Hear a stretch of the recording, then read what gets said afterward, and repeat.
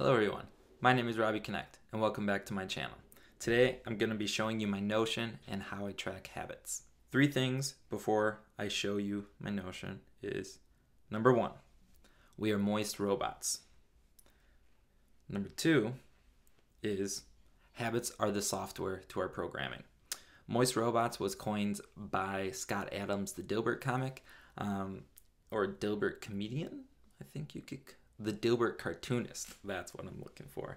Another way to think about us is that we are just organic machines. We just repeat habits throughout the day. How you brush your teeth, what leg you put in first when putting on a pair of pants, enter some type of other action that you do throughout the day is a habit that you do repeat, and habits are the software programming to us, the moist robots. And the last thing to remember is, so if you want to become a new person, focus on building the habit that that new person would do. You can look at examples of any other person that has something that you want, figure out what habits they do throughout the day and modify it to yourself and see, and then just track from there, basically. So 3 things to remember. We are moist robots, habits are the software, and we can write that code. Now, let's dive into Notion and how I use Notion to track my habits. Along the similar lines of Scott Adams, he likes to talk about systems versus goals. So that's why I have system execution here. Systems are the things that you repeat that get you to your goals, but focus on the systems and not on the goal. You can achieve a system every single day. You can't really achieve a goal every single day. I don't know if I should phrase it that way, but I just did, so accept it. At the top here, I have my January goals, more of the vision and the direction that I want to head.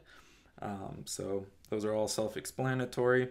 Next, we have my table of system execution board. This is where I get to visually see the progression that I'm making on the habits.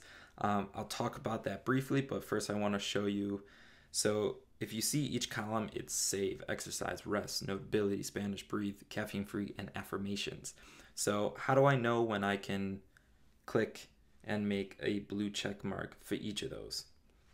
Well, down below, I have system details where I describe what can I do today, and if I do this today, then I can click and check a blue check mark. So for example, my savings system, if I don't purchase anything today, I can do a blue check mark.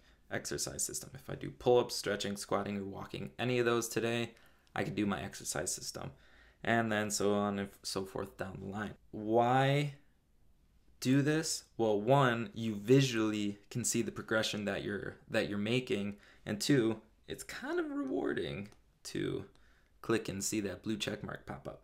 If you scroll down to the bottom, you can see checked 4, 15, 15, 15, 11, 10, 4, 6.